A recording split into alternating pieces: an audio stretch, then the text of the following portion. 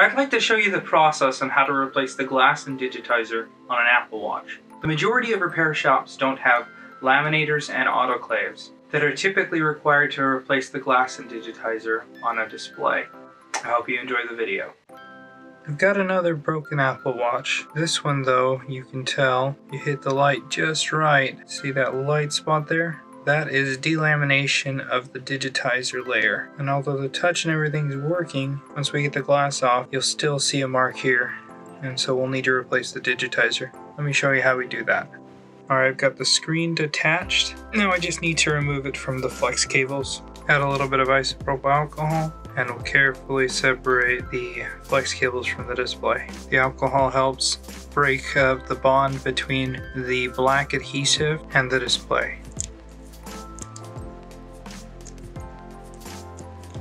Alright, go ahead and make sure the watch is off, and now we'll disconnect the display. We'll disconnect the 3 flaps there. There's a sticker that goes out on top of the connectors. We'll just gently pull and it'll tear just like that and leave us with a nice clean connectors to put back in. Now I just need to clean up all of the remaining shards of glass and adhesive around the border. Now I just need to separate the glass from the display using a thin wire.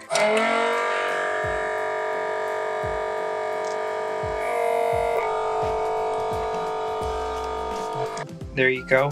You can see the digitizer is definitely delaminated a little bit more, but we can remove the digitizer now from the display and clean it up and get it refurbished and looking new again. We can see the delamination just, it starts out there, but then spreads. Let's just test it, make sure everything's still working. And there's the broken glass. The display still looks good. Touch is obviously going to have more issues now that there's more delamination.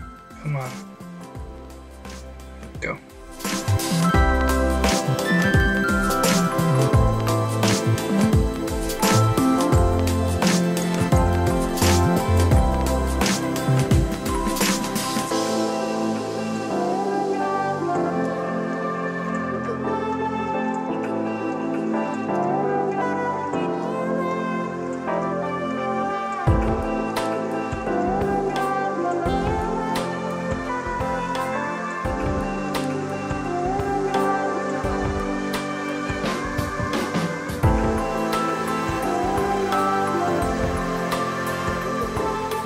Now I just need to polish it up, get rid of any trace of adhesive, streaks, dust.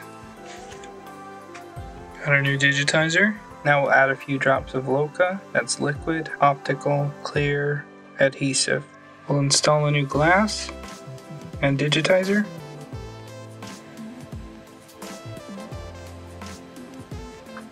And we'll let that LOCA spread to all edges. You can see it's making its way to each corner. No need to rush this. Let surface tension do the work for you. This will get a nice flat and even distribution of the LOCA. And the reason I'm doing it this way versus using the OCA, the optical clear adhesive, is because the majority of you watching this video probably do not have a laminator and autoclave to laminate and remove all of the bubbles from under the glass, because that's quite the investment versus the UV light and LOCA.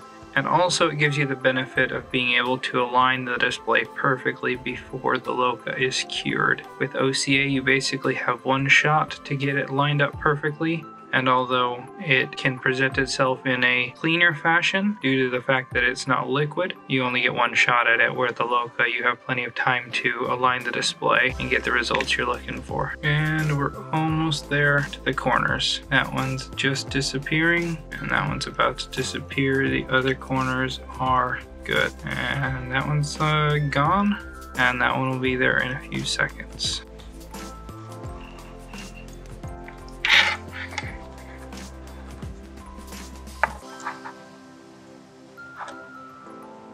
Alright, and we'll leave this to cure for a few minutes under UV light. Now I'll flip it over and cure the backside just in case we had any LOCA come around the edge of the display.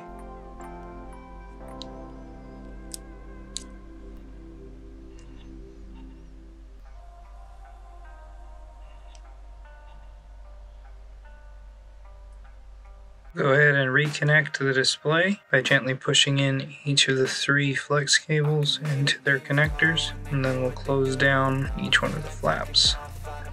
I'll turn it on to test it. This watch is gonna look so good when it's done. It'll look brand new. The frame was well taken care of, it just shattered quite a bit. Alright, let's make sure touch still works.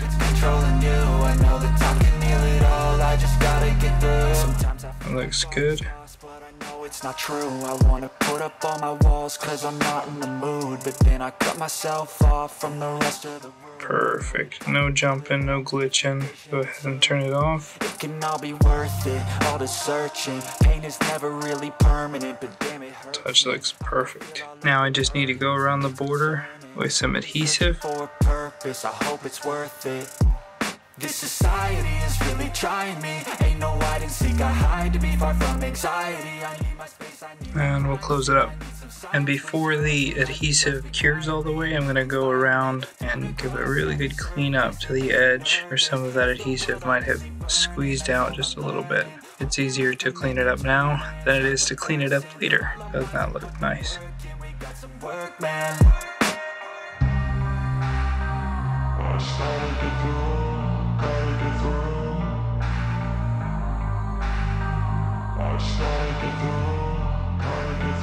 I can hear the demons call when they do what they do, and now I feel like taking off, find a place with a view. The pain is never gonna stop if it's controlling you. I know that time can heal it all, I just gotta get through. I just gotta get through, I just gotta get through. Cause I feel like taking off, find a place with a view.